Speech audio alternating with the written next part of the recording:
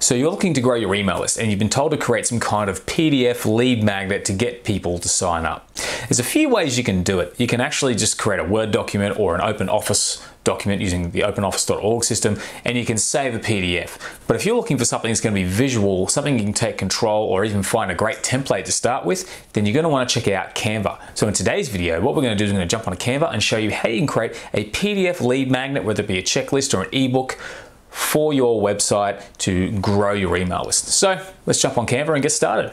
Okay, so you're going to want to go to canva.com, sign up, whether it be with your email address or Facebook, and you're going to end up with a screen like this when you first log in. What we're going to do, up the top right here, there's a button here to create a design. So we're going to click on that and we're going to type in book. And you see you have a few options here: storybook, booklet cover, thriller book cover, that sort of thing. Now we're going to start creating a booklet. So I'm going to actually go here to booklet, and this is how you can very quickly put together an ebook for your lead magnet. Now you can simply go ahead and start creating here if you want to. You can add text such as headings and style it up with your use of fonts over here and get it looking the way you want to. And so you can take that approach.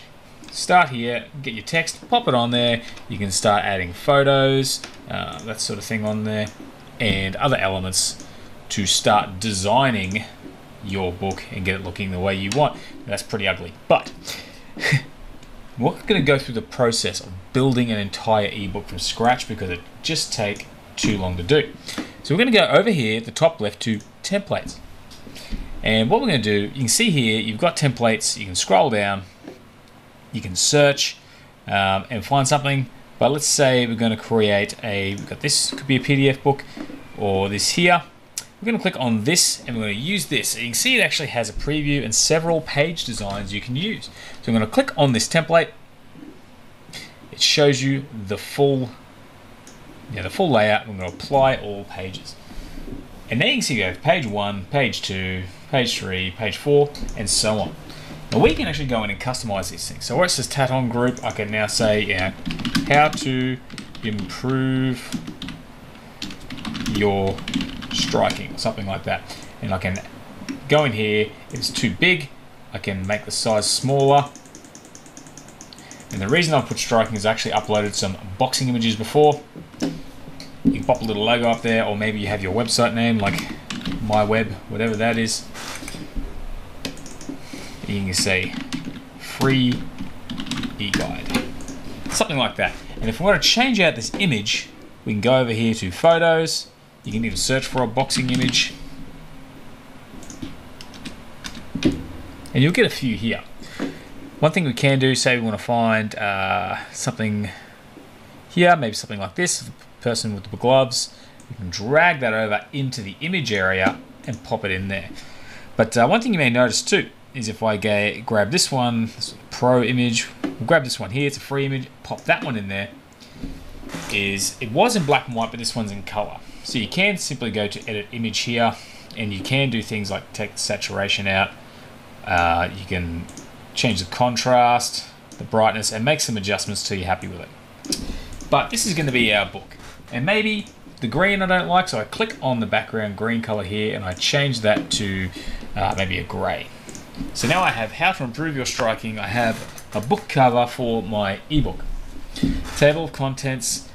We can leave this and come back to it, but maybe we still want to get a nice little image in here. So we're going to just pop that one in there, and you can have a little how to get started. And you can go through and change this text. Now obviously you don't want to see me type up an entire ebook here, but I am going to just zoom in using this little slider down the bottom here and show you how easy it is. You can say striking is an art that is difficult to master, from boxing to Muay Thai, etc, etc. And you can actually set up a little intro. Maybe just copy and paste that. Not what you want to put in your ebook, but you can go through, click and edit any of this information that you want. And you can also go through, change the headline. So this one says company performance. We can call this one footwork and movement or something. and you can go through and quite easily, you can remove this graph, and you can easily make it look the way you want to. Now, say I want to add in another picture. Maybe we got a non-pro picture. Pop this one in here. We can simply drag that in and place it. We can crop with these handles here and have our image added at the bottom. So it's not that difficult to add elements in. And you can go through and simply change the headings, do what you need to do. You can even move things around by deleting certain bits of text. Move this one out if you want to just have one bit of text. Once again, you can delete images or simply drag across and drop again. And of course, you've got uploads where you can upload from your computer. So you can also pop in things like this. So you've got a few options there, and it's a very easy thing to go through and work out. But the next thing that you might be thinking is, what if I don't want some of these pages? And what if I want more of other kinds of pages? Because this is a set format, maybe all the information you want to convey isn't in here.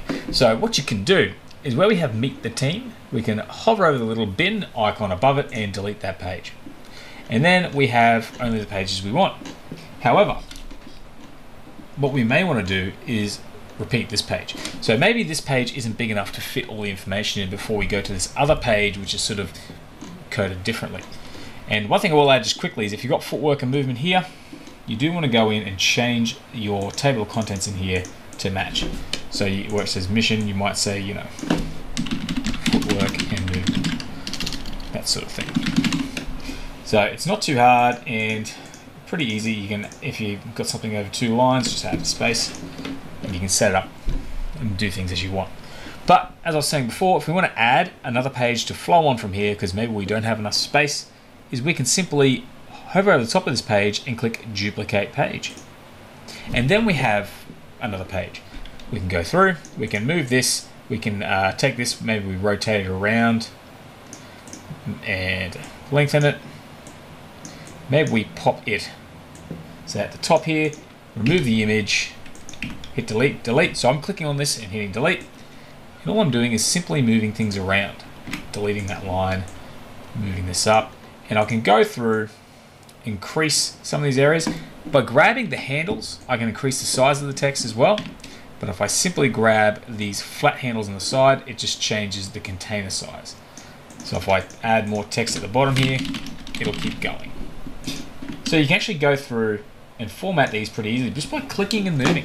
It's a very easy thing. Once you play with it for 5 minutes, you'll figure it out in no time. But another thing we're going to look at is, we're going to zoom out a bit more again. So let's say we have this section here, we're happy with it. But we actually really wanted this last page here with this broken up area. Maybe we wanted that as an introduction. We can move this around by clicking these up and down arrows. So we click up, up, up, and it will move it up and down. So now we have our cover, our table of contents, and the page we just moved, and then we continue on as before. Now, there's a lot more. It's just simply a matter of taking time, having a play, and you'll see that you can figure it out pretty quickly. And we are going to get onto the checklist in a minute, but when we're happy with this and we want to use it as a PDF, when we're ready, it's already been saved, because Canva saves as you go. We go up the top here to download, and we click download. Now here it says PNG, and we don't want a PNG because that's just an image. We want to change this PNG file type to PDF standard or print. If you're looking to print this, go for PDF print for higher quality, or PDF standard will keep the file smaller and easier to download. So we select the pages, we go all pages, or you can tick pages on and off if you don't want to include all of them. You can save the settings. I'm not really too concerned about that, but it's there. And we click download. And what it'll do is it'll actually export the PDF on the bottom right hand corner of the screen down here, and it'll ask me to save it. And now it's saved my PDF book. I'm going to go show in folder. And you can see here I now have a PDF I can upload to use as a lead magnet. So that is that's a very quick and easy way to create an ebook for your website. It doesn't require a lot of work. Or you can simply build it yourself if you want to. Like I said, if you do have that blank canvas, which we had before, you can add pages and add blank pages in. You have the page background. By clicking on the background, you can choose other colors. It's very easy to get started and do with what you want. Now I am working on a video on getting started with Canva, so let me know if you want that video, because I will pop a link to it when it's done, but if I find there's enough demand, I'll kind of push it forward on the list to make sure I get it up sooner for you guys to use. But that's essentially how you can create an ebook from there. So I'm going to go back home, and you'll also notice if I go down to recent designs here, my ebook is sitting here. It's still generating a preview, but you can see what it looks like, and we can go in and edit it at any time. So now what I'm going to do is I'm going to go to create design again, and I can type in checklist, and it has a checklist there, A4 size. So this is if you want to have some kind of PDF checklist. And once again, you can see we've got a series of templates. So we say we've got this one here for life goals. Maybe we want to do another boxing themed one, so we can say boxing mastery or something like that. Make it bigger. Then we just grab the corner handles to shrink it, and we click our image again, go to photos. We still got boxes on here, so let's just drag that across. You sort of get the idea. Now this is a bit dark and hard to see, so I'm going to go to edit image and pump that brightness up. I can play with the contrast a bit just to get a bit more of an effect. But I can go through and you can see here, now this one has chosen to go for little brackets instead of squares. But I can go through and just say, you know, maybe we're doing a workout. So I can have here, warm up, shadow boxing, bag work, etc. Now, at any stage, if you're not happy with it, we can go back to templates, choose another template, something like this, and we want to replace the current page or add as a new page. So you can always add templates on top of templates, but we're going to replace. And you can go through and just find the one you like, have a play. You can change the fonts. This one here, I really hate that font, so maybe I'll choose something like Barlow to get something a bit more blockier. So you sort of get the idea. And as before, we can go to where it says print letterheads. You can actually print by the looks of it. We can click this downward arrow to download PDF or PDF standard, and that's pretty much it. Now once again, if you wanted to create something from a blank, it's a simple case. You can find an image in the background, but you can even just go into elements and just pick like a square, search for square under elements, and you can move this square over, and then you can duplicate that square. So you can actually go up here to duplicate, and this is the same if you want to edit a template, you want to start duplicating squares. We can click both of them, get a copy again to duplicate, top right corner, and we can add our own series of checks in there to get things looking the way we want. And you can simply go through and add that yourself. So it's not too hard, it's pretty straightforward. We've got text here, subheading, so we go item 1, item 2, line 3, etc., etc. And I can move this up here. I can even go to my line spacing over here, which is like 3 lines and an arrow, and I can increase that. I highlight all the text, click that line spacing, and I move this line spacing arrow across, and it'll distribute that down. Maybe I increase the size a little bit, and you can set things up like that. And of course it's centered, so you can left align. You've got all your text options up here, bold, italics, you can change the color to red, and you get the idea.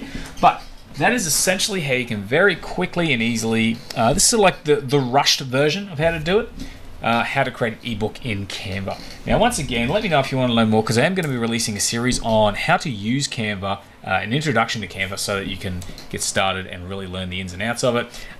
Otherwise, if you like the video, please consider giving it a like. If you want to see more like this, subscribe, and of course, leave a comment, any questions, anything you'd like to see, especially in regards to Canva.